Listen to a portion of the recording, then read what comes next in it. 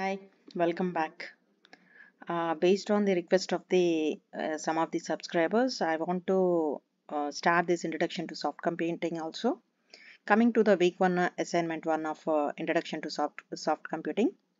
Let's see the first question. Which of the following is true? Hard computing is deterministic and soft computing is probabilistic.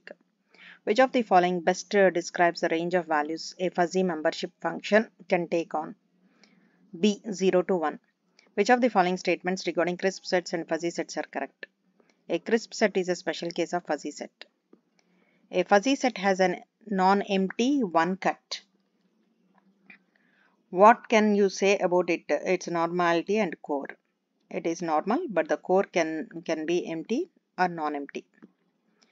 A Gaussian membership function of x with the two parameters c and sigma is given by b e to the power of 1 by 2 x minus c by sigma whole square. Two fuzzy sets A and B are given by, they had given some values of A and B, and we need to find out the intersection of the two sets. Then the answer is D. If A and B are two fuzzy sets with the membership functions, they had given mu of A and mu of B. Then what is the value of mu of A union B?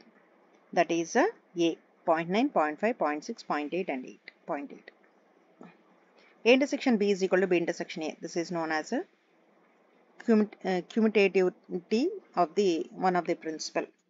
Next, coming to the ninth question, two fuzzy relationships are given by the max product composition. Here we have R and S two sets, and what is the max product composition is, that is A.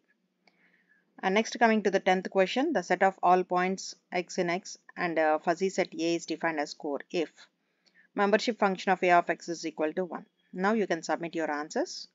Once you have submitted your answers, you can see this assessment is submitted. And if you have any doubts regarding the questions, you can raise in the comment box so that we can discuss more about the questions.